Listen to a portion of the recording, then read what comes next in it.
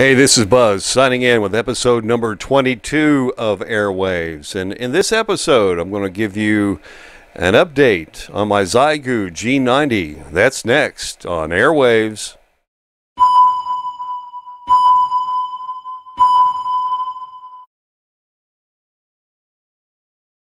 Hey, this is Buzz, back with you again, episode number 22 of AirWaves. And I've got my Xiegu G90 here on the test bench.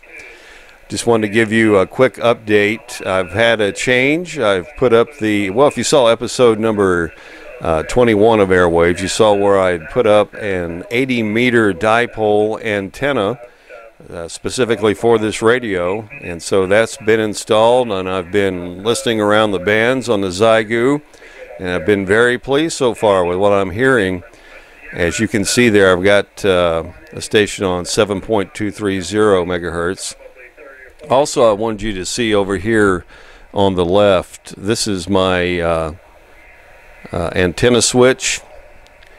First of all, I want to tell you, I had this, and it's very inexpensive, and there's a reason for that. Within a few days, the SO239s were coming loose out of the back, and the first one, this is a 3 output, plus it has an off position. That's what I liked about it. I could actually turn it off and then separate the radio from the antenna, in case during a lightning storm.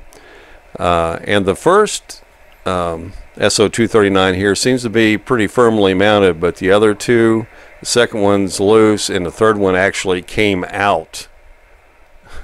Came out of the case. So I wouldn't recommend this for anything more than probably a CB radio, 4-watt CB radio. But anyway, so I replaced it with a Daiwa, and this thing is built like a tank. It's only a 2-position though. In the first slot here, I've got the coax for the dipole. In the second one there, I've got a 30-watt dummy load. So if I want to do some testing with the radio, I can switch over to the dummy load. Plus, that to me is like the off position. I can turn that over there during a storm. So anyway, enough of that. I'm going to zoom in closer here so you can get a better look at the dial. And as you can see, again there, I'm on 7.230. And this is an 80-meter dipole. So not on 80 meters, but still you can see getting strong signals here on this band. This guy that's the net control on this net here, he's in Pennsylvania, and I'm in North Carolina. So that gives you kind of an idea of the signal strength. So I'm going to just kind of move through the bands here.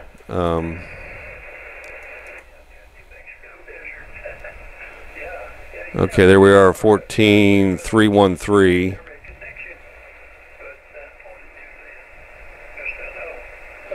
So again, not on the 80-meter band, but the dipole's doing a good job pulling in signals.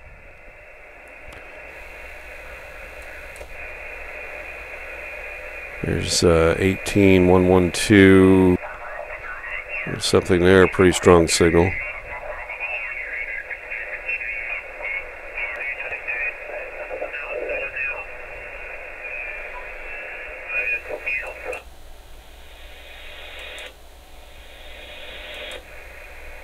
There's 10-meter band. Of course, there's not a whole lot of activity on 10 meters nowadays.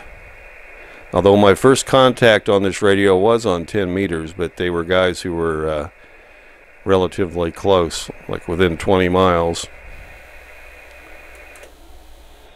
And even here on the broadcast band,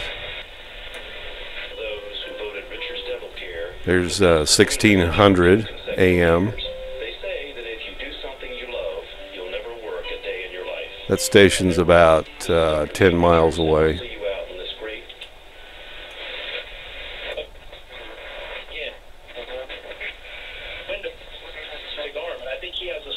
There's 1310 AM, again, about 10 miles away in the opposite direction, north of me.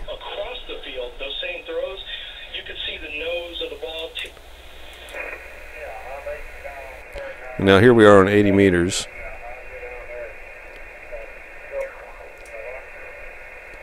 Yesterday I was on 7 megahertz and actually was listening to a station in Germany, very strong.